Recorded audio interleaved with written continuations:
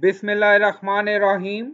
Assalamu alaikum. My name is Hassan and today we are going to show menu description text in submenu in WordPress. Before starting work, it's my request, please subscribe my channel. Thank you. Now back to our work. So we will add custom code. Now on screen you see submenu. Now go to dashboard. On left side you see appearance and then click on menu. Now on top you see screen option, so click on it. Then you see description, so enable this option and then scroll down. You see this is our sub menu, expand it and then you see a description box, so you can add text according to your requirement here. So I added sub menu. Now click on save menu. Menu has been updated. Now go to web page and refresh the page. Now our own menu, and then you don't see description menu text in sub menu. Now we are going to install plugin.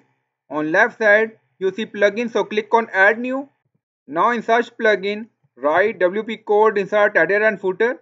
So this is plugin we will use. So you will install this plugin and activate it, and after activation scroll down. On left side you see code snippet, then you see add snippet, so click on it. Then you see add your custom code, so again click on it. Now create custom snippet section open. Scroll down, you can add title here. Then you see code preview. On right side you see code type, drop down select PHP snippet. Now we are going to paste code and you will find this code in video description or in comment section. Now in code you see class, menu item description.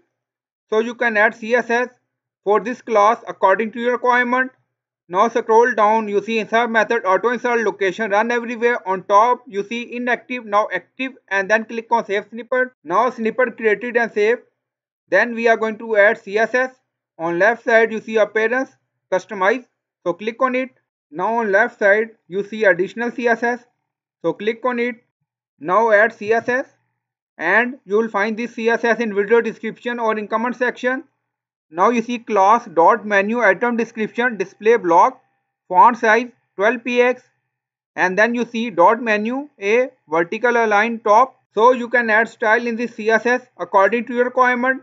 Now click on publish, so you can add some margin, padding. Now go to web page and refresh the page. Now hover on it and then in sub menu you see sub menu description text.